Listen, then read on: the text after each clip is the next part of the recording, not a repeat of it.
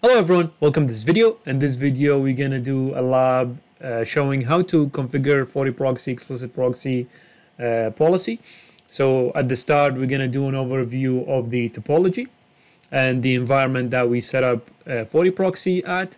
We're gonna show how to configure explicit proxy on the FortiProxy. I'm gonna show you how the user would set up the browser to send traffic to the FortiProxy, and at last we're gonna do a scenario of user browsing to the internet and using the FortiProxy, and showing that the user is behind FortiProxy. All right, so let's get started.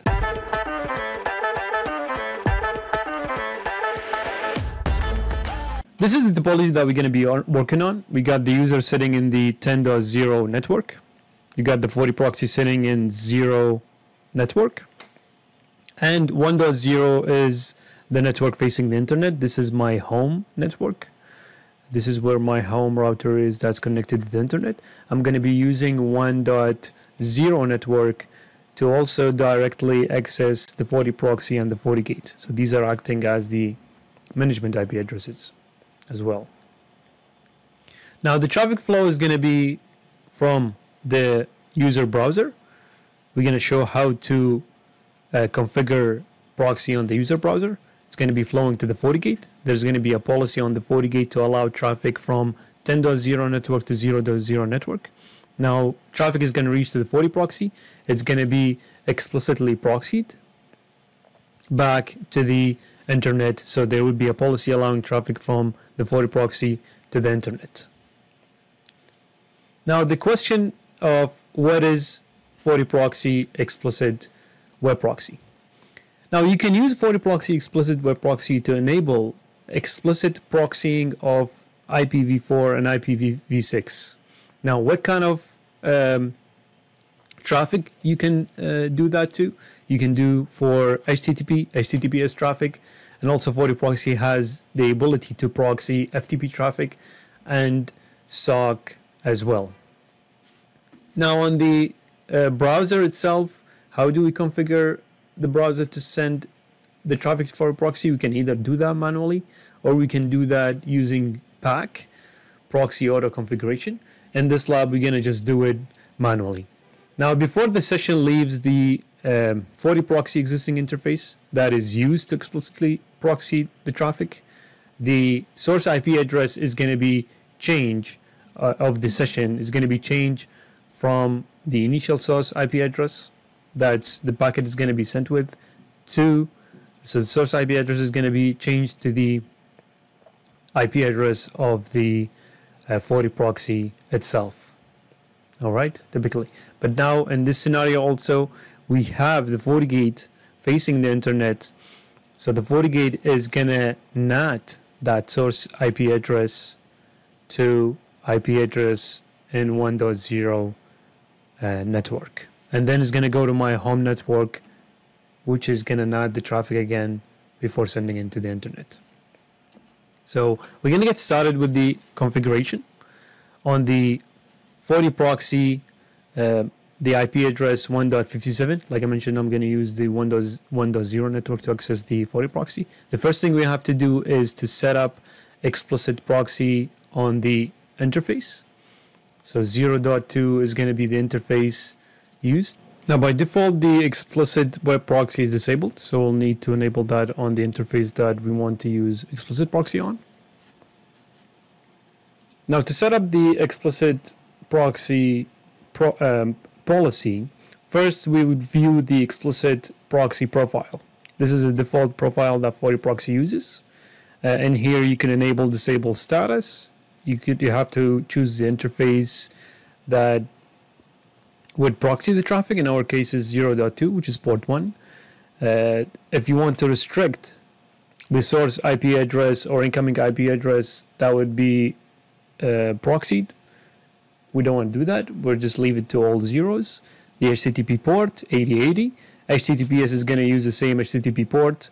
Now FTP over HTTP, we're not going to be using this in the lab, so we're going to disable it. And this is for configuring proxy auto configuration, but in this lab we're not going to be using it. This is not there by default. I've added it. Okay, so go ahead and do OK. Now we're going to create the policy. So we go policy and object policy, create new.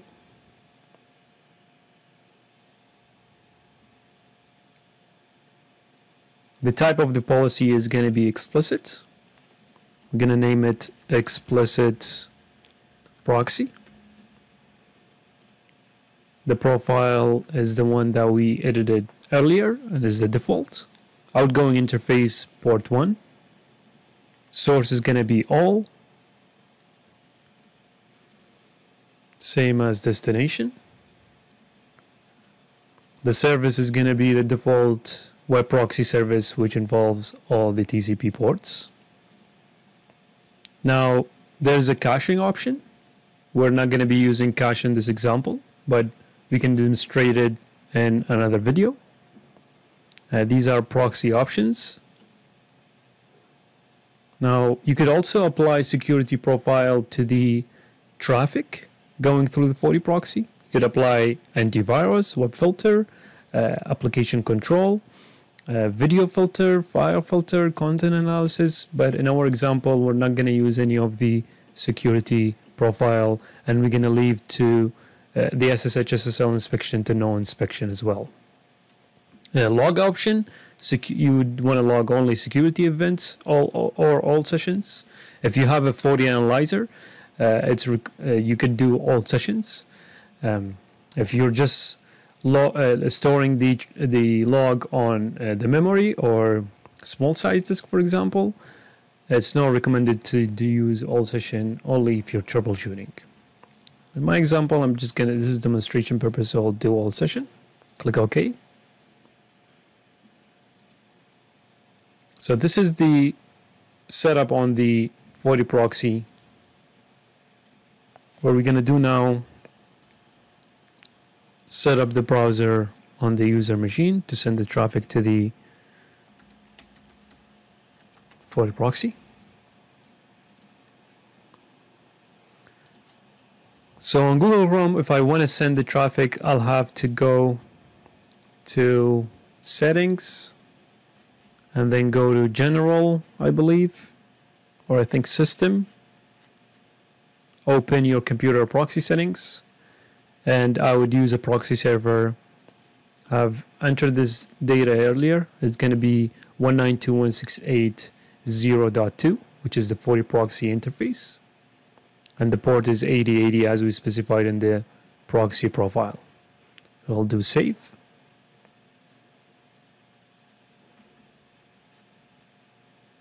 All right. I did click save. Yep.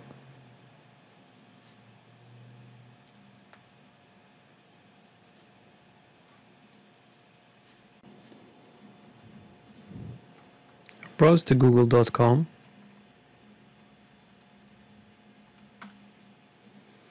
Site can't be reached.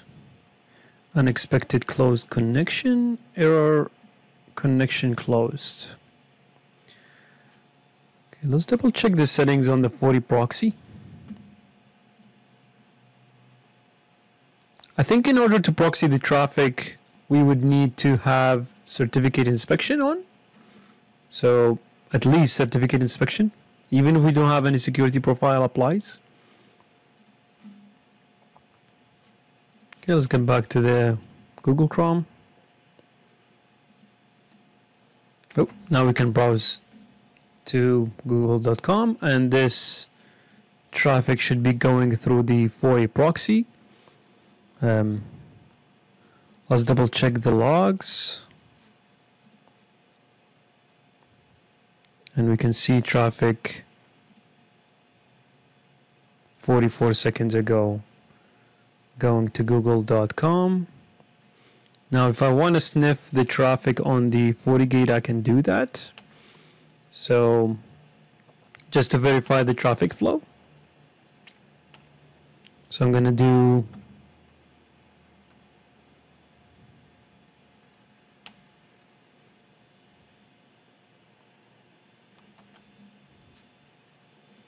For some reason this console is taking time. Okay, I'm gonna do diagnose sniffer packet any.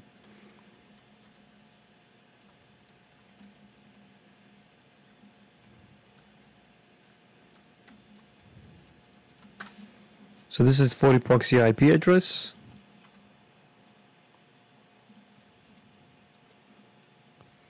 Let's cancel that.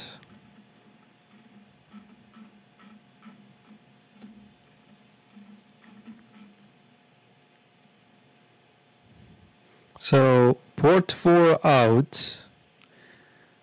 So port 4 in is the FortiProxy coming into the FortiGate, and port 4 out is the FortiGate sending traffic to the FortiProxy. Okay, we can also sniff the traffic based on the client IP address and the FortiProxy IP address. Okay. FortiGate here, not sure if I showed the FortiGate, but FortiGate here has policies to allow the traffic from LAN to proxy and proxy to internet, and that is enabled. All right. So now we can browse to google.com using the FortiProxy. If you want to set up the proxy on the Firefox, you could go to the Firefox.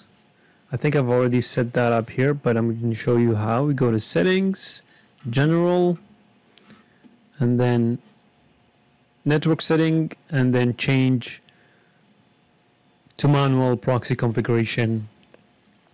Okay, I'm going to try to go to google.com, and here we go. We could go to google.com. All right. So we've come to the end of the video. I hope you guys enjoyed this video. Please like and subscribe to this channel if you're looking for more videos like this. Have a good one.